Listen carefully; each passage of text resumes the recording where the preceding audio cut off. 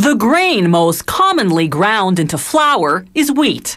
Flour mills use high-protein or hard wheat species to make bread flour, and lower-protein or soft wheat species to produce cake and pastry flour. All-purpose flour is a compromise with medium protein. As soon as the wheat shipment arrives, a grain probe vacuums up samples from throughout the load. If the samples pass quality inspection, the mill gives the truck the go-ahead to dump the wheat to an underground conveyor.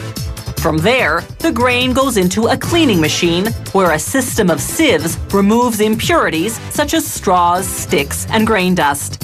The wheat then goes into storage silos until milling time.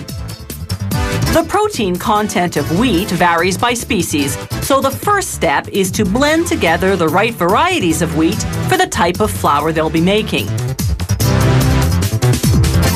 From the blender, the wheat goes through a second, more intensive cleaning system that removes the tiniest of impurities, such as weed seeds and dust. On the way to the milling machines, a scale tracks production quantities. This mill's vertical production line is 5 stories high. Gravity carries the wheat downward through a succession of milling machines. Each one grinds the grain between steel rollers, then sifts it. Particles too large to pass through a sieve continue downward into the next milling machine, and so on.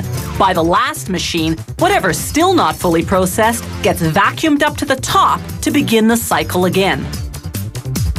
Mills make white flour by grinding only the wheat kernel's soft inner part, called the endosperm. This requires removing the bran, the kernel's hard skin, and the germ, its seed.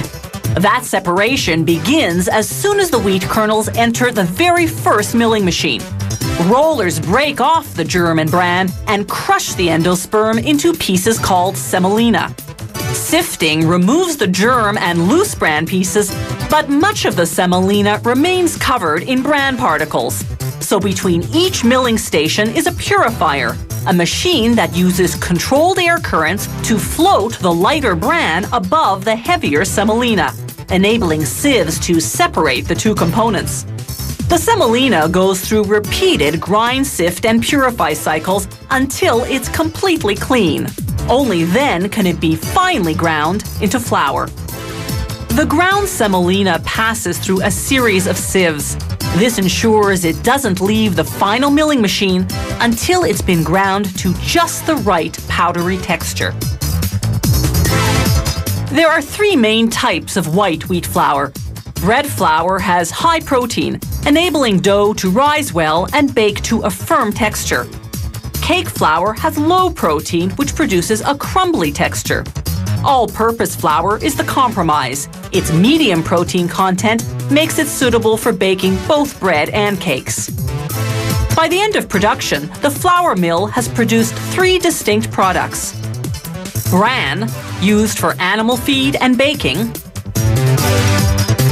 white wheat flour, of course; and wheat germ for the health food market. Leftover byproducts go into livestock feed. In the mill's quality control lab, they bake the product for which the flour is designed, then examine its appearance, texture, and taste.